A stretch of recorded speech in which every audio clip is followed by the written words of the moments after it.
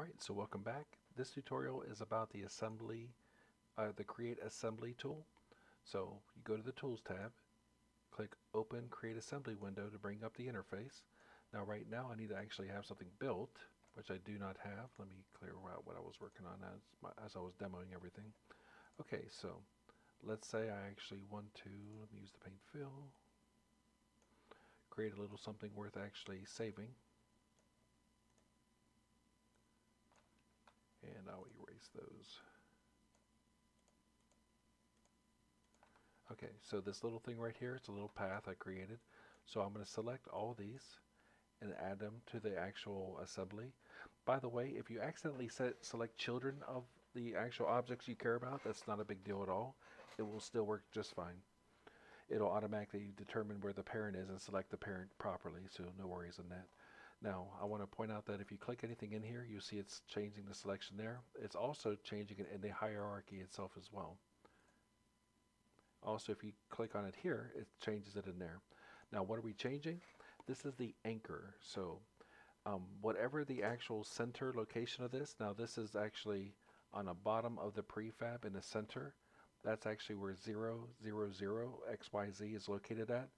So by selecting that, that means for the entire prefab, this model 000, this game object, will be used for the entire new prefab or assembly that you're creating. So next step, step 3, you select your destination folder. I'm just going to go ahead and stick it inside the Pixel Forest, inside the prefabs root folder. Select the folder. I'm not going to change the name, leave it as new assembly, and create final assembly. In fact, I have that folder selected so you can see the assembly right there. It doesn't show up in here until I click load prefabs from the folder again.